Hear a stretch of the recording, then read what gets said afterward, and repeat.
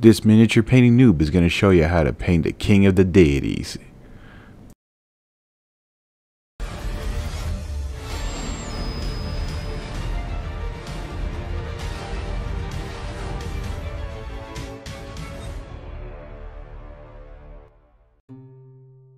Hey everybody, welcome back to the channel. Hope you're having a good day. Today is the day I paint the last god from Ankh, gods of Egypt, and that is Amun, who is primed in skeleton bone.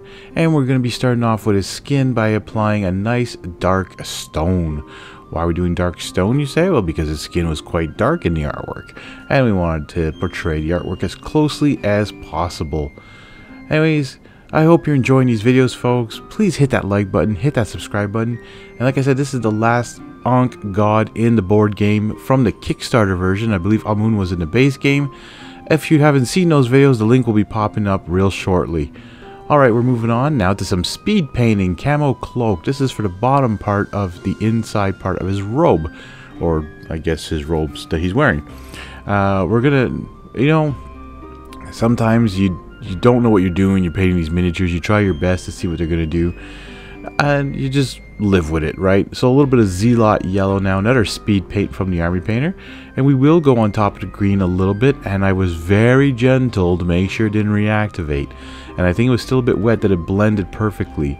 And then we're going to use a little bit of holy white, and man, do you ever have to shake the holy heck out of this paint. This one, the pigment stays at the bottom so bad. Even my shaker, it's in there for a good like 30 seconds, 45 seconds before it even gets the pigment at the right spot. I don't know what's wrong with this one. I don't get it. There's just little spots here and there on his robes that you want to put on there, and this is just so that the skeleton bone comes out a little bit more to keep it like a dirty white underneath. A little bit of hardened leather, another speed paint. This is just for this one belt that he has. It's a little hard to see, but it's under his arms. The next speed paint we're using is Slaughter Red. Don't worry, we're not going to be using speed paint on the entire miniature because you're going to see what's going to happen on the next color. Yeah, so some Slaughter Red for the inside part of his cloak.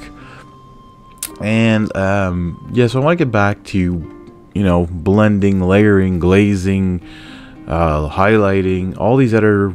Anyways, I've been watching videos lately, and I felt like I was being told that my miniatures pretty much suck through these videos. No one personally told me that. I'm just saying it felt like that. Anyways, let's keep moving here. Plasmatic Bolt is our next speed paint. This one with skeleton bone, not great. Also on large surfaces with no details, not great at all. I'm not impressed with this whatsoever. So I cover it up with the royal cloak, and I was like, oh god, this is gonna reactivate, isn't it? This is gonna rub off, this is gonna... And then it didn't, and I let it dry, by the way, a good 24 hours. So I was like, oh good, but something happens later on, and I'll show you that soon. Like I was saying, when you watch videos on YouTube and you're trying to learn how to paint, yeah, you can watch all these other YouTubers that are showing you the techniques of layering, glazing, and all that, and you could practice it. And there's a lot of people out there that are master painters that are amazing, but they're artists as well. I didn't go to art school. I just started painting because I wanted these guys to look better than their cheap plastic. Alright, gemstone is next. This is going to be for that big sun or plate or whatever that's on the back of his head. And beautiful metallic color. It was a little, for some reason, not going on as well. I had to do a second coat on this paint. I don't know if it's because of the skeleton bone. I noticed this time was very very glossy, very, I don't know how to say it to you. Anyways, very silky to the touch. Like, it's like the paint was so smooth. It was weird. Anyways, maybe I just put too much on. I don't think so though. Night scales now for the staffs of his two staffs for the handles. I didn't want to use a wood color or anything like that. I really wanted these to shine a bit more, so that's why I put this. Alright, we're moving on to some greedy gold. Hey, guess what? Greedy gold is back. Doing just some of his armor, some of the ornaments he's wearing, the tips of the staffs, some of the jewelry on the back of his cloak. We're doing just little details too here and there, like the edge of that plate. Like I said, here to the ends of his staffs. And you don't want to forget the back there as well. There's like little jewels that's dangling in the back end there, so you want to make sure you put those with the greedy gold as well. Alright, we're moving on to glitter green. Haven't used that one in a while, I don't think. This is going to be for everything that's like a snake on this miniature. So he's got snakes wrapped around his arms. He's got a snake in the middle of that sun plate or whatever that is. He's got snakes on the side of it. He's got these scales.